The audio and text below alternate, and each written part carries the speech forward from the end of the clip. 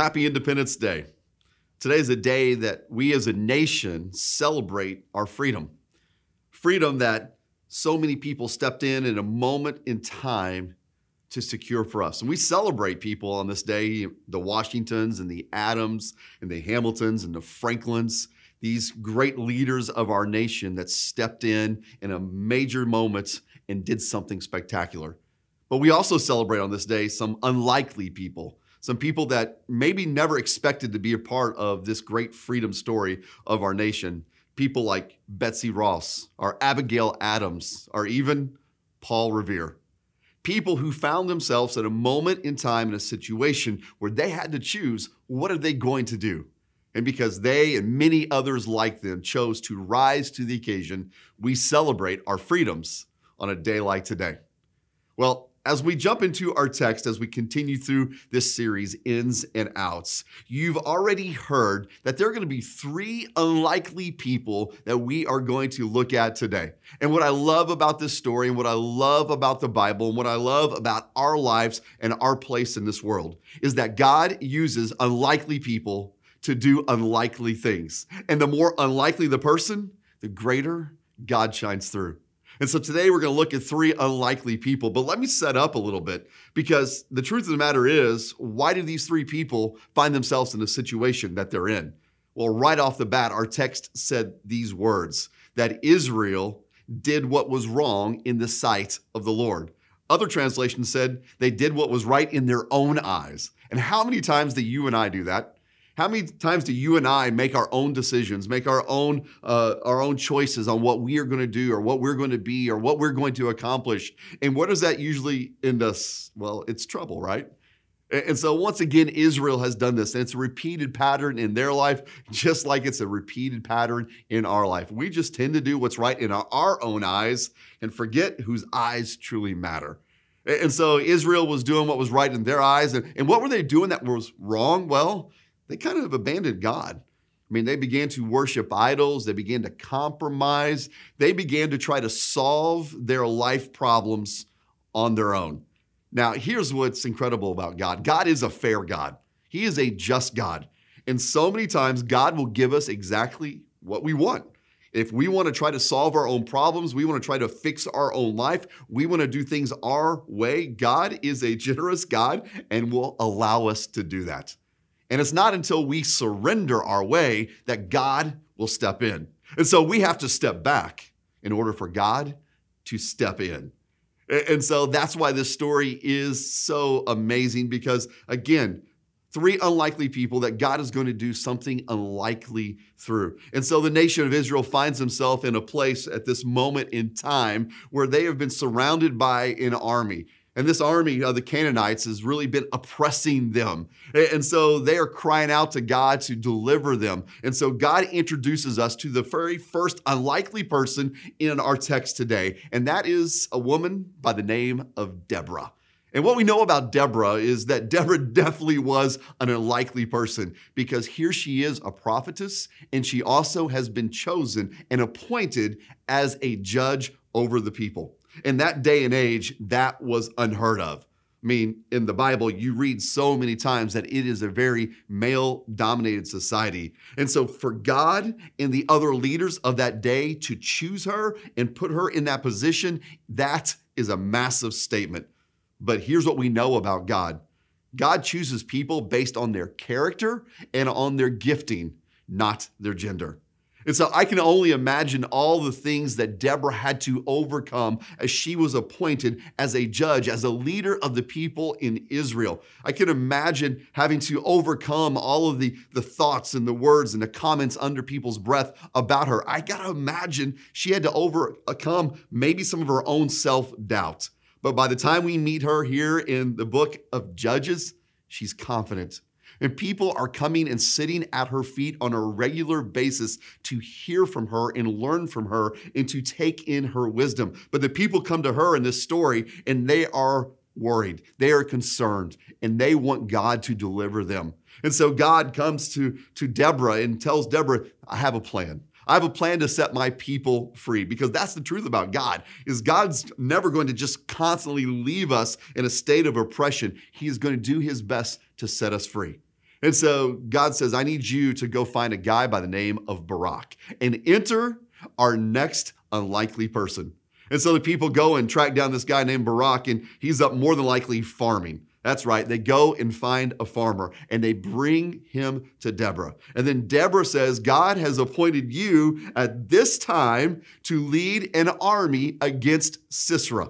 Now, you got to understand who Sisera is. Sisera was the general of the Canaanite army. He had 900 chariots. That's right. I know it's hard for us to imagine, but imagine that you had an army full of people with slingshots and you were going up against 900 tanks. That's what's going on here. And so Deborah tells Barak that he is going to lead an army of 10,000 of Israel soldiers out against those 900 iron chariots, and that God will deliver, that God will show up and grant them a victory. But here's what's so interesting in this story. As she tells him this news, Barak says to her, I'll go, but only if you go with me. Now, does that mean he's a coward? Does that mean that he was scared? I don't think it means that he was a coward or he was scared. He just had confidence in Deborah. And he knew that if Deborah was with him on the battlefield, that God would be with him as well. And so Deborah agrees, but then Deborah says these words that's so important. She says to Barak, here's the deal. Because you want to bring me, God is going to deliver a victory in this battle, not through you, but through a woman. Now, immediately we're thinking, all right, it's going to be Deborah. Deborah's going to be the person that God delivers this victory through, but we're going to see another unlikely person show up in the story. Because again, God uses unlikely people to do unlikely things. And the more unlikely the person, the greater God is going to shine through. And so there's this little moment in our text that kind of just introduces us to kind of like a side story. And it's a story of this guy who is a Kenite. And Kenites are really the in-laws of the Israelites. Happened back during Moses' time with his wife and her family. And so they're camped out nearby. And in this encampment, there is a woman there by the name of Jael. And she is a housewife.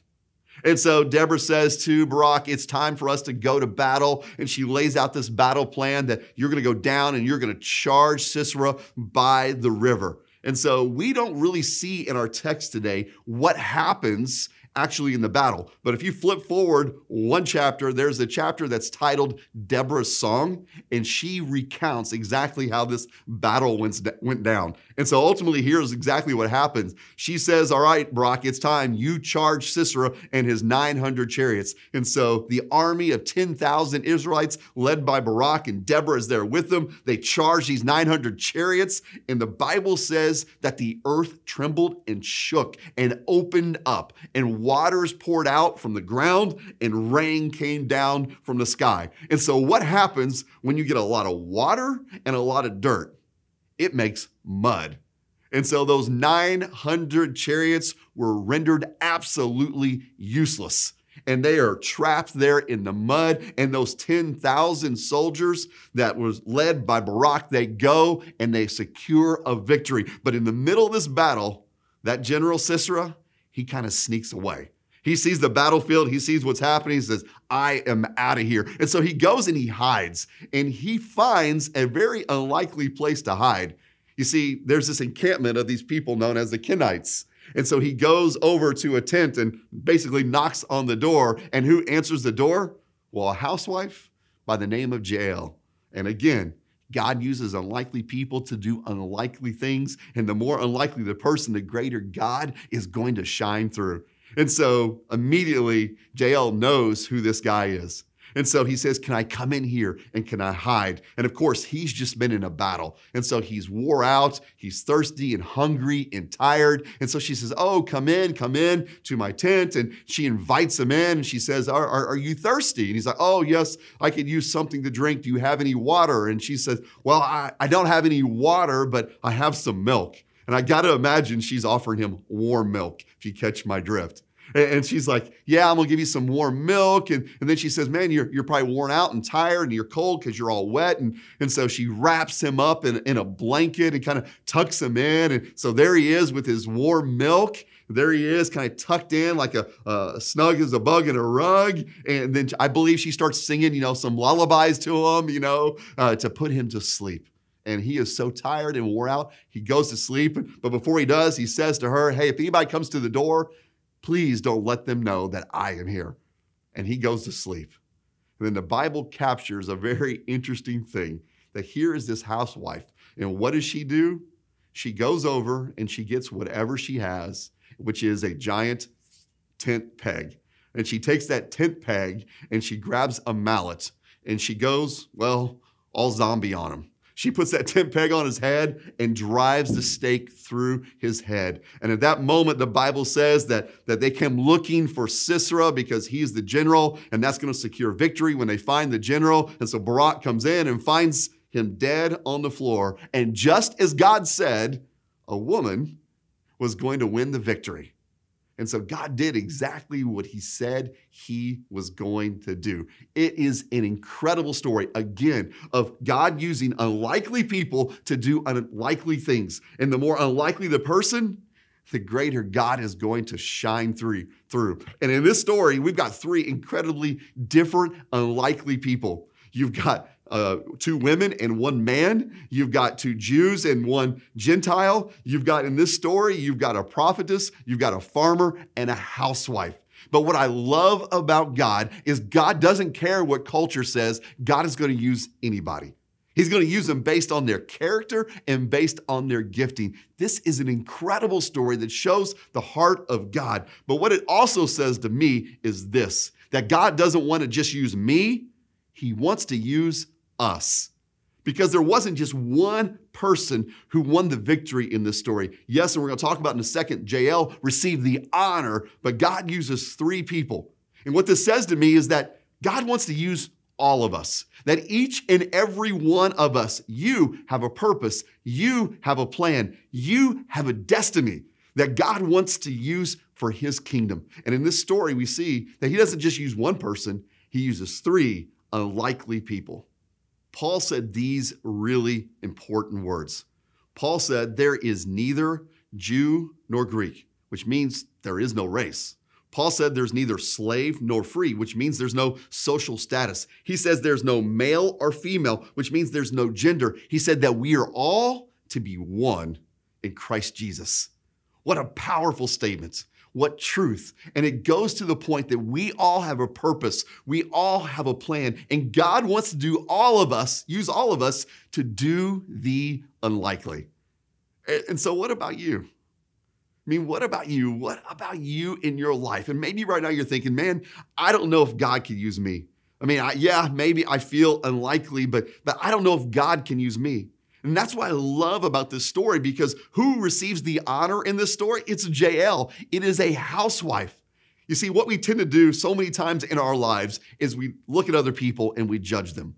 We judge them based on, what they do for a living or how they speak or their level of education or their level in the social economic stratosphere. And we judge a person and we put their worth based on what they do or what they look like. And what we see in this story is God doesn't give a rip about that stuff.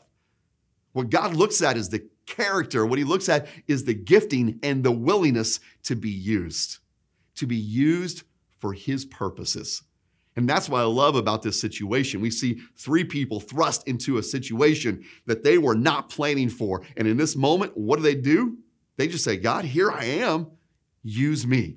Here I am, use me. And we see the incredible story unfold because God uses each of them. So how about you? How about you in your life? What would it be like for you to just say, you know what? I'm going to grab whatever I've got. And I'm just going to go and be a part of what God wants to do. You see, the truth of the matter is when we say that, that's scary to us, isn't it? Because stepping up into that type of faith, stepping up to that type of courage, it's terrifying because we don't know what God is going to ask us to do. And here's the reality. I don't think any of the three people in our story today had any clue that God was going to ask them to be a part of this incredible victory, but they were willing. They were willing to step up. They said, you know what? I'm not worried about the excuses. I'm not worrying about the training. I'm not worrying about anything else. I'm just going to be available to be used by God. And that's exactly what God does. And here's what's interesting to me. I think so many times in our lives, we miss opportunities to be a part of what God is doing. Because so many times we come along and we say, you know what, I don't have the training, I don't have the experience. I mean, I'm not good enough. I didn't have any training, at a Bible college, or I didn't go to school for this. And so, you know what, God, choose someone else. And so many times we miss those opportunities because we think, well, you know what, God can't use an unlikely person like me. And what have I said over and over and over? God uses the unlikely people to do unlikely things, because the more unlikely the person, the greater he shines through. And he wants to shine through his people. And that's why I love in this story how Jael is the one who actually receives the honor. She's the one who actually gets the victory. Because the reality is, so many times in our world, even within our church, we look and say, well, there's certain people that can do certain things. We say, well, look at the elders, or look at the pastor or the pastors, and they're the ones that get the honor. But the truth of the matter is, in the body of Christ, it's the Jaels that get the honor. It's not the Baraks. It's not necessarily the Deborahs. It's the Jaels. It's the people just like you who just grab whatever they've got, whatever God has given them, and says, hey, I'm willing to be a part of God's plan. And so maybe it's time for us to make some decisions in our life to say, I'm going to be courageous. I'm not going to make those excuses anymore. Because the truth of the matter, those excuses are always going to be there. We're going to say things like, you know what? 10,000 versus 1. You know what? Why don't I just wait for the 10,000 to come? And you miss an opportunity. Or maybe you go, you know what? I don't have a sword. She didn't have a sword. She just used whatever she had. She didn't need to step into this. She never had training. She wasn't a soldier. She was just a housewife. But Jael stepped in and used what she had in the moment that God gave her and brought victory to the people of Israel. And so how about you? How exciting would it be? Your life would be a roller coaster ride. Your life would be thrilling. Your life would be full of so much God-sized adventure if you just said exactly like Jael said, and like, hey, I'm here. I'm going to be willing to be used by you, God. You know what I believe? I believe the Holy Spirit is in you and waiting for you to make that statement. I believe the Holy Spirit is in you waiting for you to say that so that he can get to work in you. What would it be like? How exciting would your life be? How amazing would this world be? And how much would we see God show up and do the unlikely? When all of us Jaels, just said, I'm going to take whatever it is I've got and I'm going to use it to make a difference in God's kingdom. Because the truth is this, God uses the unlikely to do unlikely things. And the more unlikely the person, the greater he shines through. Would you pray with me, church? Jesus, we thank you so much for this reminder. We thank you so much for these three unlikely people who we can relate with, who we can go, you know what? I can see in the story how easy it would have been to say, let somebody else do it. It would have been easy for Brock to say, you know what? I'm not a military leader. I'm not a general. I'm just a farmer. It would have been easy for Jael to say, you know what? Just come in here and we give you something to drink and hide out until everyone's gone. It would have been easy for Deborah to say, you know what? No, Barak, you go by yourself. I'm not going to go with you. But each and every one of them put away the excuses, took whatever God opportunity was in front of them and said, God, here I am. Use me. And so that's our prayer here today. God, we just want to pray that prayer as individuals. We want to pray that prayer as a church. God, here I am. Use me. Send me. Put me to work in your kingdom, because we know that there is a battle that is raging out there. It is a battle that is real, a battle that is difficult, and a battle that we need to be involved in. And so wherever we may be, may we all rise up and be Jaels. May we all rise up and use whatever it is that God has given us to make a difference in the kingdom of God. Jesus, we love you. Thank you so much for this encouraging word and for the challenge to be available, because God uses the unlikely to do unlikely things. We love you, Jesus. a whole lot less of us and a whole lot more of you. It's in your name we pray. Amen.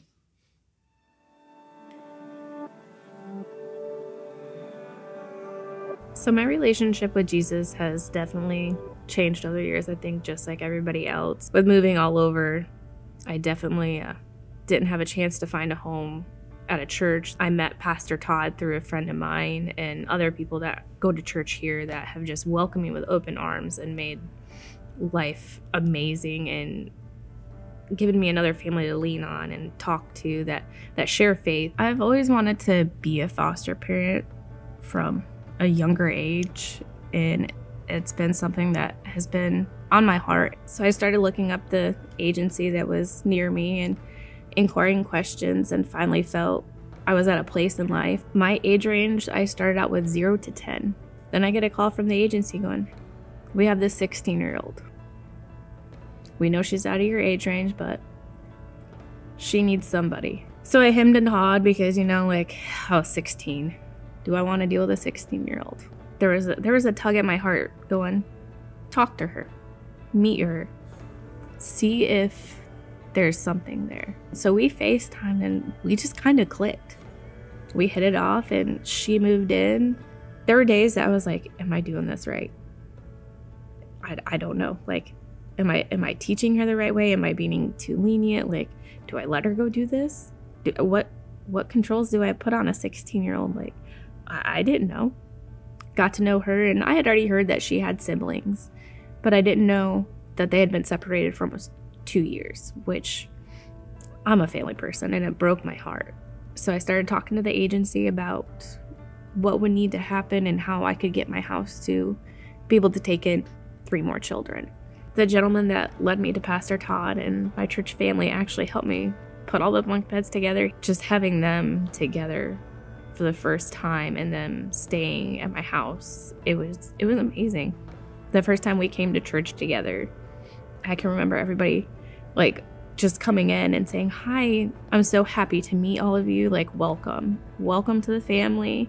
They embraced myself and the kids, open loving arms, and I'm like, we have our home. Having my 12-year-old tell me that ever since she's been with me and coming to church, she's grown closer to her faith. It just made me know that I'm doing right by her, and that she knows she can lean on me, she can lean on her faith at any time, and we will both always be there for her. The church family helped me give them the best Christmas possible. Like, I had such a huge outpouring of love from everybody that I ran out of places to hide Christmas presents. I may feel alone at times, but I know I'm not alone because I've got him, I've got my friends, family, my church family. I've got so many people I can lean on and call and talk to and get support if I need it. Follow his path. He will put you in the direction you are meant to go. I believe that for me, mine was meeting my oldest foster daughter and providing her with the love and care and life she's deserved, and to also bring her and her family back together. If I didn't have a grounding in my faith, I don't believe I would have had the courage to make some of the leaps and bounds I have. I wouldn't have taken the steps I did, and I don't even know if I would have taken in my 16-year-old without my faith and knowing that I was doing it for the right reasons.